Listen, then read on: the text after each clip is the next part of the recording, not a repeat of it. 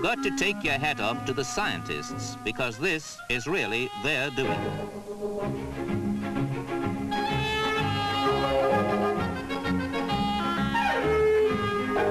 This funfair atmosphere is more than a nursery rhyme trip back to fairyland. It's a sign of these scientific times. See how it's done.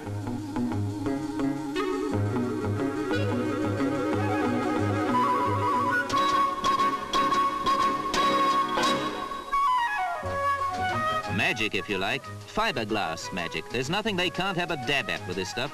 At this factory in Skegness, the backroom boys show just how versatile this surprising substance is, because it really is glass. Melted and shredded so fine, they can mold it like cloth.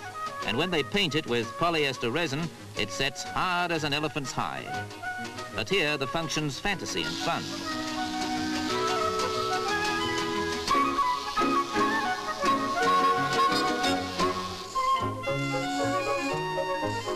All very strange when you consider this weird, wonderful, yet super functional fabric started off as a gimmick. In the 1890s, they used it to make evening gowns. Not so functional because you couldn't sit down, but fabulous all the same. Now, with their pot full of polyester, they build boats and cars and planes. And a designer with a Disneyland flair can make a whole fiberglass menagerie.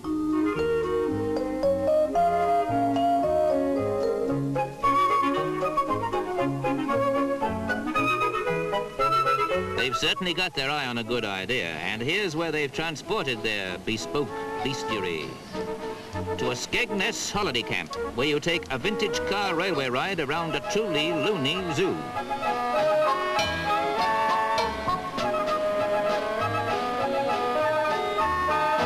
They restock this zoological extravaganza every year. New designs, but always in the seemingly solid fiberglass. The animal sculptor's perennial best friend. So the safaris confined to the studio. And what strange beast is this? The answer's down under.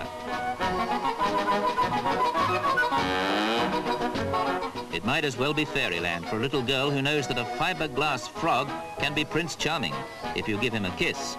But you give